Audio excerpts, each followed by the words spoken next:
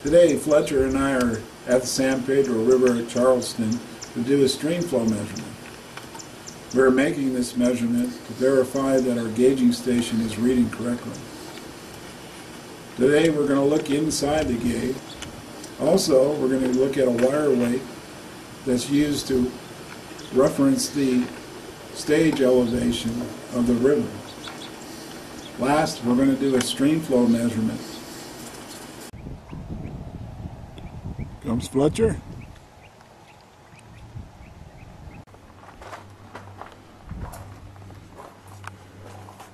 This is a high-rate data collection platform, also known as a DCP. You can see that the monsoons are about ready to show up.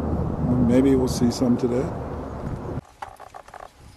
Fletcher's getting his pygmy meter ready. He's going to do a spin test. A spin test is done to make sure that the meter is still in calibration. It should go on till for about a minute 20, minute 25. You got your key? Yep.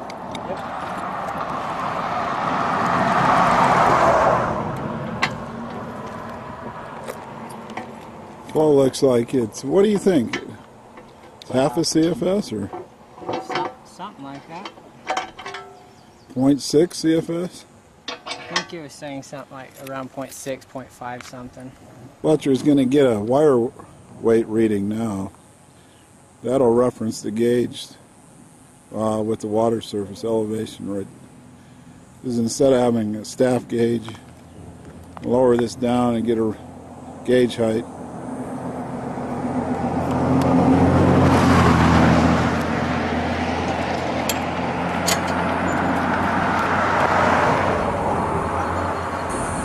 You can see right next to the wire weight we have the gauge sensor, which is a radar sensor. Now he's going to get a reading. Again, this is the reference. We get a stage reading from the gauge sensor. This is the way we calibrate it. We get a wire weight reading, and so that'll verify the gauge reading. This wire weight reading should be the same as the gauge reading.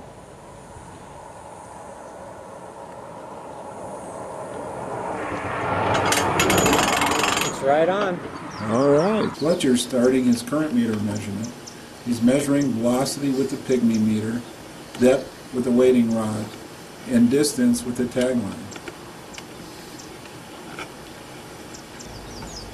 Fletcher will measure the velocity, depth, and distance in 20 to 25 of these subsections. Our depths are about 0.35 per section. Well, that's about 1/3 of a foot.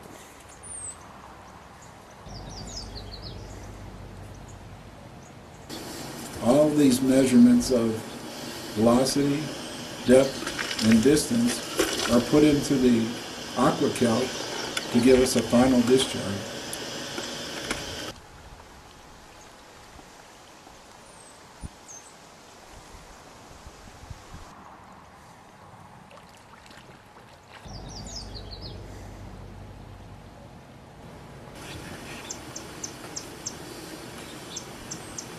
The measurement we made today was 0.048 CFS.